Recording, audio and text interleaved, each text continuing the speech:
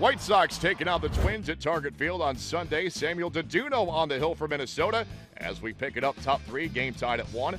Man at second for Alexei Ramirez, who goes down the left field line. That is a tie-breaking RBI double for Ramirez. And the White Sox on top as they lead 2-1.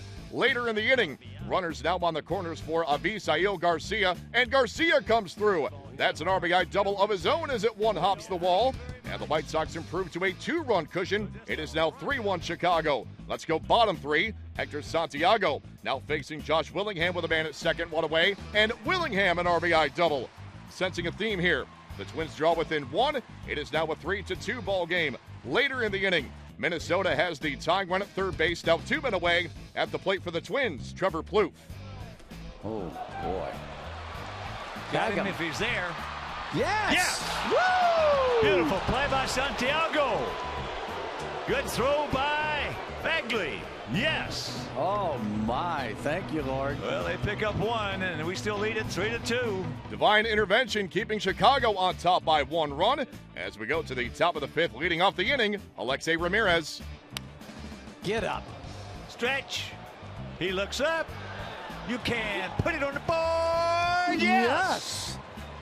Number 4 for Ramirez, and it's a 4-2 Sox lead.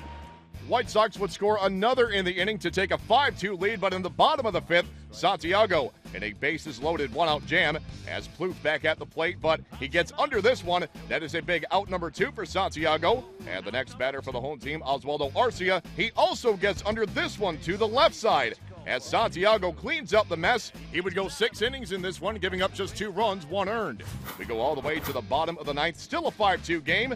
Addison Reed trying to put the finishing touches on this one as he faces Ryan Domit and put this one in the books. Save number 31 for Reed as the White Sox take it 5-2. Hector Santiago wins for the first time since June 21st. Alexei Ramirez finishing a triple shy of the cycle on Sunday. The Twins were an abysmal 2 for 18 with runners in scoring position as they lose for the 5th time in 6 games. Samuel Deduno has now lost his last 3 starts.